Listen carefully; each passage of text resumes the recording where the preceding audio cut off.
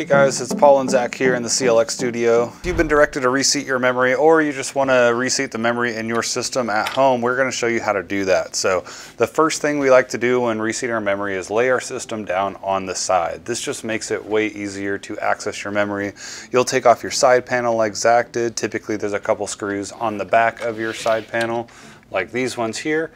Each case is different though, but they're all kind of designed around those two screws. So once you get your side panel off, we're looking at our memory right there. You can see it right in the middle.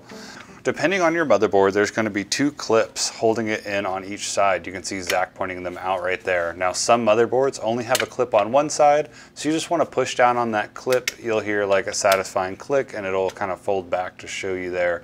And once those clips have been disengaged, we just like to pull up on one side of the memory and that'll get one side out, and then the rest will just kind of lift out like that. So we'll go ahead and pull both these sticks out and then put them back in. So our memory is all the way out, so we're going to go ahead and put it back in. So the first thing we want to look at is that the clips that hold the memory in are disengaged, which they are, but this is a good time to just push down on them with your finger, make sure that they are unclipped. And then the second thing is you can see this notch in the middle of the memory. That is going to be lined up with the middle of the memory slot. You can see it right here, pretty easy to see on this motherboard. So you obviously want the notch in your memory to fit nicely in there. If you do it backwards, that's not going to work. And so just like this, when you get it lined up and in your slot, you push down on, see, yep, Zack's got it in backwards right there, so it won't go into place.